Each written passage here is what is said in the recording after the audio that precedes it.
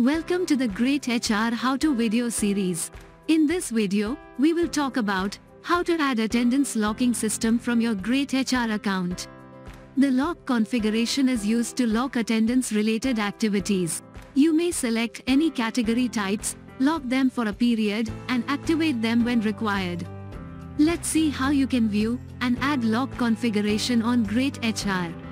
From your admin login, navigate to Leave, Admin, Lock Configuration page to get started. This page shows the configured lock category details such as from date, to date, category, effective date, updated by, and updated date. Click here to add a new lock configuration. Select the required category type. You can also choose one or more category types. Enter the from date and to date to select the duration for which you want to lock the required category. And then, select the required effective date.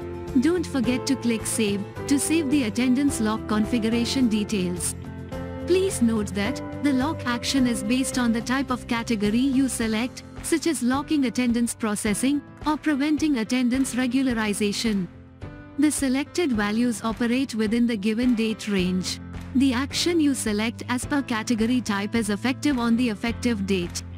Click here to edit or delete the lock configuration details. This is how you can add the lock configuration quickly and smoothly with the help of greytHR.